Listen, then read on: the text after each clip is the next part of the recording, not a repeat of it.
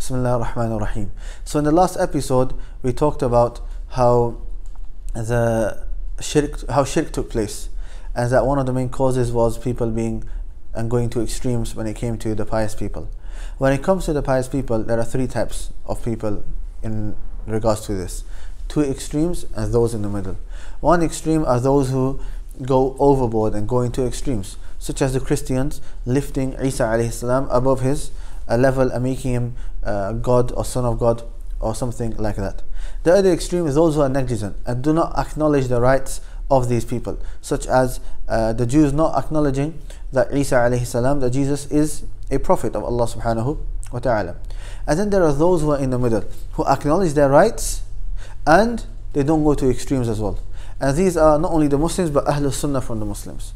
Ahlul Sunnah, those who follow the Quran and Sunnah with the understanding of the Salaf. And this is what we should try to, this is the group that we should try to be, those who are in the middle and those who don't go to extremes.